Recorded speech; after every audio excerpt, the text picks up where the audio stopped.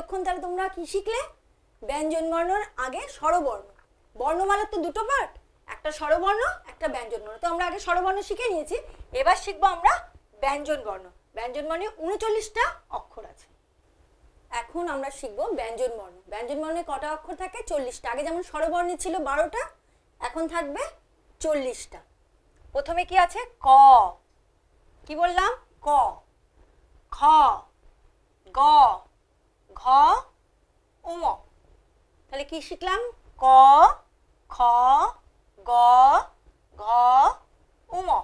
এবার চ, ছ, বর্গের জ, ঝ, নিয়। আবার বলছে শোনো, চ, ছ, বর্গের জ, ঝ, ইয়। ট, ঠ, ড, ঢ, মূর্ধন্য। ট, ঠ, ড, ঢ, মূর্ধন্য। এবার বলবো ত, থ, দ, ধ, দন্তেন্য। আবার বলছি শুনে নাও, ত, থ, দ, ধ, দন্তেন্য। তারপরে কি আসছে? প, ফ, ব, ভ, ম। আবার বলছি প, ফ, ব, ভ, ম। এরপরে আসছে অন্ত্যেষ্টিয় জ, বয়শূন্য র, ল, ব, তালিবস্য।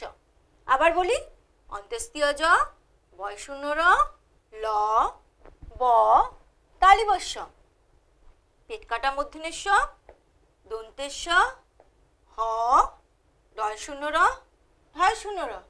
আবার বলছি, পেট কাটা মূর্ধন্যস্ব, দন্তেস্ব, হ, ডয়শূন্য র, ঢয়শূন্য র।